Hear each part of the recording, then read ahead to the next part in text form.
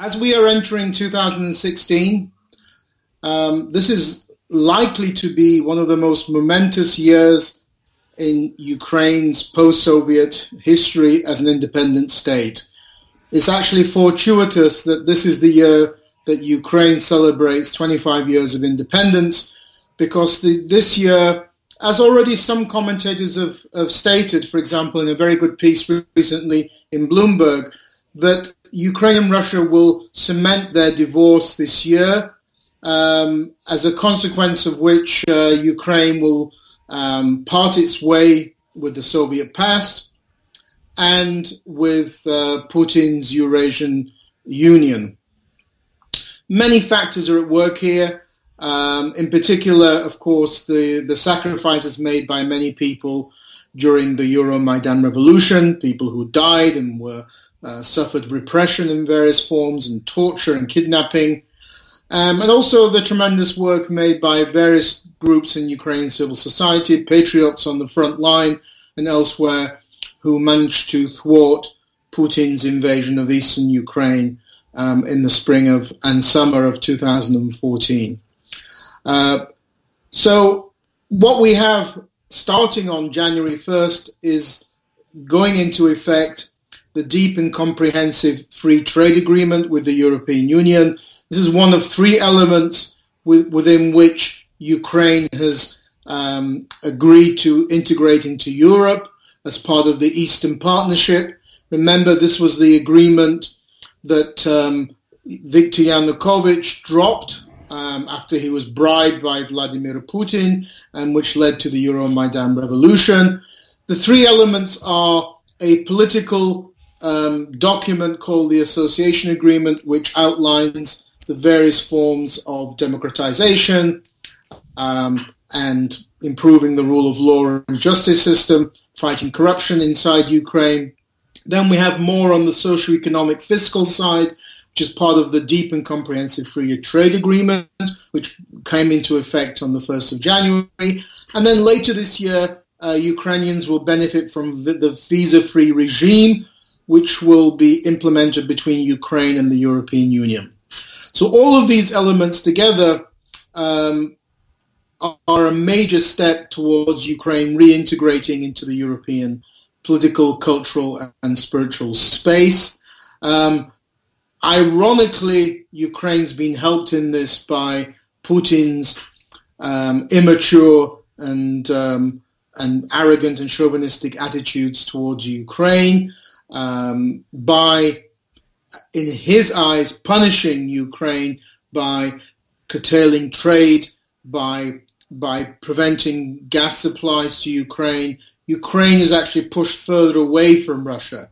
So all of Russia's actions, beginning with the invasion, beginning with the annexation of the Crimea, and now ending with the economic and financial sanctions implemented by Russia, all have the opposite effect to what Putin would like. Ukraine's not going to come back to Russia on its bended knees and somehow beg forgiveness and say, please take us back. In fact, what's happening is that Putin is helping Ukraine's European integration and pushing Ukraine away. And this is one of the many ironies of the Ukrainian-Russian conflict. But it's not unusual in history where conflicts and wars, unfortunately, they lead to destruction and loss of life, but they also lead to the forging of new national identities. And we've certainly seen that in the manner in which Ukraine's large number of Russian speakers rallied to Kyiv's side, not to Putin's side. So 2016 will be a major breakthrough for Ukraine, not just in terms of economics and people being able to move around, but remember psychologically.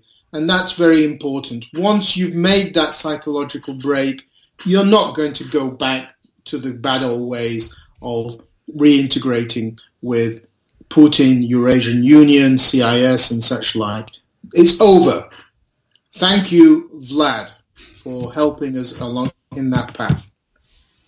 So, 2016, the 25th anniversary of Ukrainian independence, will be remembered by many people, historians and others, who will say that, and this is, by the way, already been talked about by Russians, that in Moscow, Russian journalists who are independent, at least, of Putin, who are saying that the Ukrainian Russian divorce is happening, and it's happening in particular this year.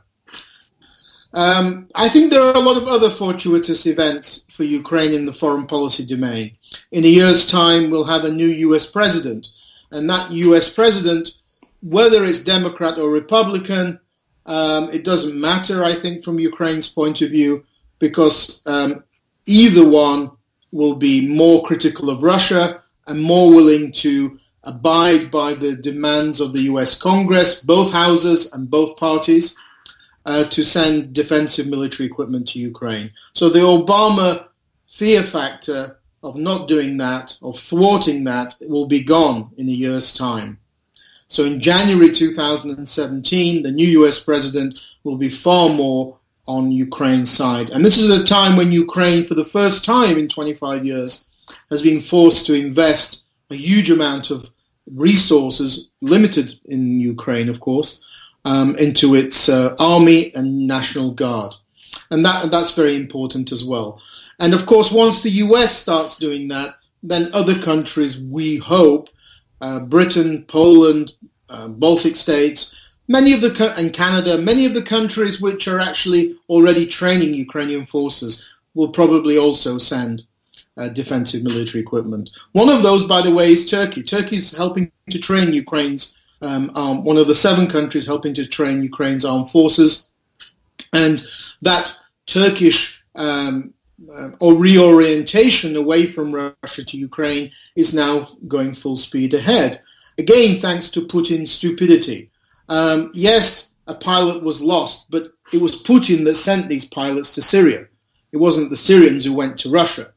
Because of that, Putin escalated the conflict, demanded an apology, which is rather facetious of him and hypocritical, since when has he given an apology for 298 civilians who were killed and murdered on MH17? But Turkey, which under the Islamicist rulers has kind of reoriented away from Ukraine and Europe towards more Russia, will now be reorientating back towards the Ataturk Kemalist, more anti-Russian stance, and because Turkey knows it needs NATO in its conflict with Russia, and that will inevitably be good for the Crimean Tatars and good for Ukraine. So again, that's a good development from Ukraine's point of view, and we've already seen that, and I think that will grow. Turkey and Ukraine will cultivate their relations. And on the foreign policy domain, besides the US, EU, Turkey, I think we also will see Russia's growing problems. Ukraine in 2016 is predicted to start or resume its economic growth after 2 to 3 years of economic recession, bankruptcy initiated by the corrupt and incompetent Nikolai Azarov government under Yanukovych. So as Ukraine's growing out of its recession, Russia's still stuck in its quagmire of economic recession. It's still suffering heavily from sanctions and, of course, from low oil prices, because Russia is, after all, a petro-mafia state. It's totally reliant on oil and gas exports. Now, again, Putin shot himself in the foot by sending his forces in to support Assad in Syria. He's made every Sunni Muslim in the world his enemy. And the Sunnis, as we know, like the Saudis, control the oil price or heavily influential over the oil price. So he's not going to get an oil price increase now that he's gone to support Assad, who's a sworn enemy of the Sunni Muslims, and especially at a time when that conflict between Shiites and Sunnis is growing, as we saw this week with the expulsion and breakdown of diplomatic relations between Saudi Arabia and Iran. And Russia is clearly in the Iranian camp.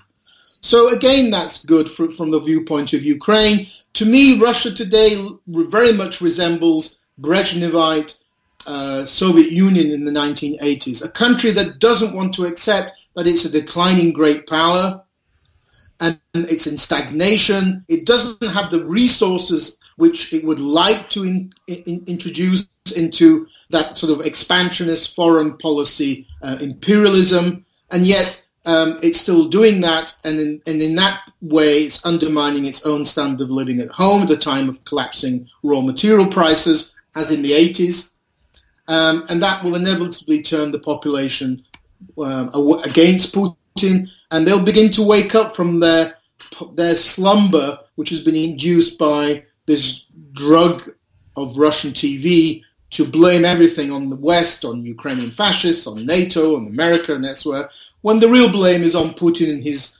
criminal, corrupt cronies. And to say to what degree they are criminal can be seen from a recent report released by the Spaniards, a very long, extensive report divulging the extent of ties between organized crime and mafia in Spain and the Putin leadership.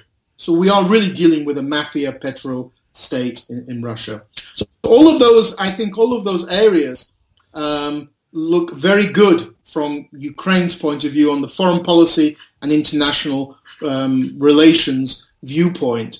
I don't see how Putin can retake the advantage here in Ukraine. Where I see problems arising is more on the question of President Petro Poroshenko coming to increasingly resemble Viktor Yushchenko. In his third year, which would have been 2007, after the Orange Revolution, and now in Poroshenko's third year after the Euromaidan. Let's be frank, and I have an article coming out this week in Foreign Affairs which argues this. Petro Poroshenko is not interested in fighting oligarchs. He's not interested in fighting high-level corruption of his former political allies. He was a member of the Azarov government, or his current business allies. And he's not interested even in putting people in jail from the Yanukovych regime and those who murdered and protesters and who stole billions from Ukraine and bankrupted the country. On the second anniversary of the Euromaidan, it is disgusting to note that not a single person has gone to jail or been criminally convicted for those murders and for that massive wholesale theft in Ukraine. And the person responsible for this is President Poroshenko, not Prime Minister Yatsenyuk. I'm not giving him a break, but under the constitution, whether it's presidential or parliamentarian in Ukraine, the two institutions that are geared towards fighting high-level corruption and high-level abuse of office are the Prosecutor General's Office and the Security Service of Ukraine. And both of those come under the president's jurisdiction. So it's not the government. And unfortunately, what we have in Ukraine is massive growing disenchantment with the authorities and growing radicalization. At a time when you have a large number of weapons available in the country, I was just in Ukraine and I was told that it used to cost $800 to buy a Kalashnikov automatic rifle. It now costs $200. There are so many around. The bullets you get free, or as somebody said to me, you can get the bullets for a bottle of vodka. Also, the threshold for violence has gone down because people were murdered on the Euromaidan and lots of people were died fighting in the East. So Ukrainians have broken through that psychological barrier of bloodshed and death. Now, what we have is something like 80% of Ukrainians, according to a December Gallup poll, believe that corruption is widespread in Ukraine, but only 5% of Ukrainians believe that the authorities are doing something to fight it. 2/3 of Ukrainians think the country is moving in the wrong direction, despite the foreign policy aspects. But let's remember that in every country, Canada, Britain, America included, foreign policy is usually the domain of the elites. You know, most voters don't really follow foreign policy issues, and they don't vote on foreign policy questions. They vote on bread and butter issues. It's that what affects them. It's the chattering classes, it's the intellectuals, the think tankers, the journalists who follow foreign policy issues. It's not, and of course the Ukrainian community, but that's different. That's unusual because Ukraine's in a state of war. But we have, think about it, Ukrainians are in a deep economic recession. they're suffering the pains of economic, social and fiscal reforms demanded by the IMF, EU. Yes, those reforms have been long overdue. Every government, both pro-Western and pro-Russian, has postponed them. They're long overdue. Ukraine needs those. You can't go on only charging your households 20% of the cost of the gas imported from Russia. It's simply not good economics. So Ukrainians are suffering from the unpopular reforms, but they're not getting the good reforms. They're not getting the feel-good factor of high-level guys, oligarchs, and Yanukovych's cronies going to jail. They're getting the opposite. These guys have been allowed to flee the country. Berkut officers, some of which are still working in the Interior Ministry, others were pre-warned and told to flee. Some were allowed to leave the courtrooms and go into household detention, and then they went and hid themselves, so they're not around anymore.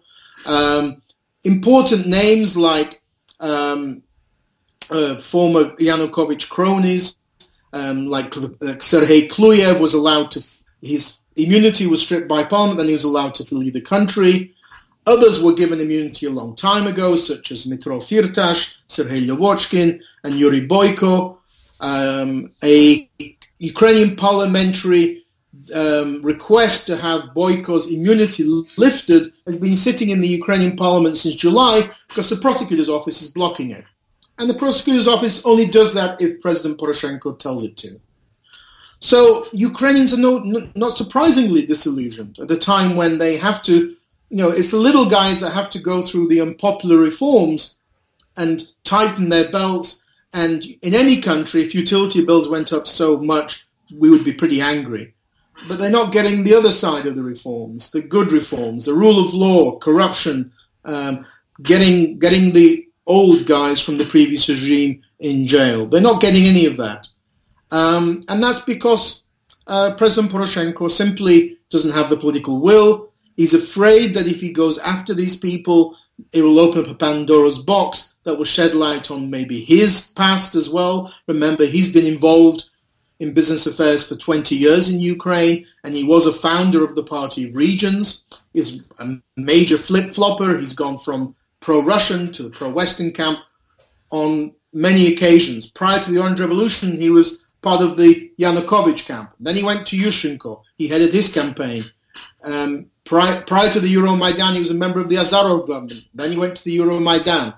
So he's not willing to go after those people that were his former allies or who are today his current business allies. It's as simple as that. He doesn't have the political will to do that. He's not afraid. I did suggest to people in the presidential administration that Poroshenko should do a press conference and say publicly that I want to be the first to be lustrated in Ukraine. And that would have been a major breakthrough in Ukraine. It would show that I have nothing to hide. Things happened in the past, sure. But, this was the way business was done under Kuchma or whatever. But I got the answer back from the presidential administration that, do you think we're kamikaze pilots to suggest something like that to President Poroshenko? The other factor which is making him increasingly similar to Yushchenko, and is part of this Soviet culture, is this arrogance and narcissism of Ukraine's elites. They still are so full of themselves that they don't want to listen to the Ukrainian public. Poroshenko tells people, and he said this in the last few months to a gathering where there were some Ukrainian Canadians present, and he said to them that I'm the best president Ukraine's ever had or will ever have. Now, somebody who says that is extremely arrogant and doesn't really understand the public mentality out there. And he's therefore not a listening president, just as Yushchenko wasn't a listening president. He has to listen to the vibes on the street, what's happening out there. He has to listen to the fact that Ukrainians are demanding in the Orange Revolution and in the Revolution of Dignity, the Euromaidan, justice and dignity, to be treated as human beings and citizens. And that, I think, will be Poroshenko's downfall. I predict that he will not finish his entire period in office. He will not do more than one term in office. And he has to be very careful, because if he continues to do nothing in this field of corruption and bringing to justice people from the former regime, people who murdered the Heavenly Hundred, then he could bring violent conflict against himself. This is the prediction made by one of Ukraine's most foremost and influential sociologists, Irina Bekeshkina from Democratic Initiatives. She said in December that if there are not radical reforms and the pursuit of corruption in Ukraine, then the authorities will be overthrown. Those were her views, because of the growing radicalization and disenchantment of the population. She said also that if that happens, then it could also damage Ukraine as an independent sovereign country, because this is something that Putin would, of course, use to his advantage. So ironically, we have this very fortuitous international environment for Ukraine's breakthrough from Russia's suffocating embrace towards Europe, and then we have a president who simply is not up to the task. He's becoming more and more like Yushchenko, and he simply doesn't understand what happened on the Euromaidan and how Ukrainians have changed. Ukrainians will not just take it as they did after the Orange Revolution and just accept that Yushchenko is bad and then not do anything about it. Today, we have a different situation. Ukrainian civil society has not gone home after the Euromaidan. After the Orange Revolution, it went home. After the Euromaidan, it's not gone home. We have a lot of veterans from the war. There's a lot of guns around. And we have people who are angry, who have lost their beloved, either on the war or on the Euromaidan, and they will simply not allow Poroshenko just steal the Euromaidan from them. So I think that is the main danger I see for Ukraine in 2016, is that Ukraine's leaders yet again are not up to the task, that Ukraine's population is more politically mature than Ukraine's elites and are more European than Ukraine's elites, who are just interested really in the finer points of making money. After all, of Ukraine's top 10 wealthiest businessmen, oligarchs, only one has improved his standing in the last 2 years, and that's Poroshenko. He's moved up from 9th out of 10 to 6th out of 10 in the size of his assets. And this is somebody who promised to sell his business when he came to power. All of this will work against him. Ukrainians will not forget these things. So he's living in a dream world if he thinks he can somehow wing it and be re-elected again. That's the tragedy of Ukraine. The good signs are there, but I am not sure that Ukraine's ruling elites really have it in them to rise to the occasion. But we hope that things will change for the better, that they will come to their senses. Western politicians such as US Vice President Joe Biden was in Kyiv. He made the same kind of warnings I made to Ukraine's leaders, that you can't again mess up as you did after the Orange Revolution. It's not good for you. It's something now, you could mess up then. Putin was a different person. Today, Putin would take advantage of that. So let's hope that these predictions don't turn out to be the case, and that Ukraine's elites do rise up to the occasion, and therefore that in August of this year we are celebrating a new Ukraine arriving on the European scene. Veseli vám sviat and Happy New Year.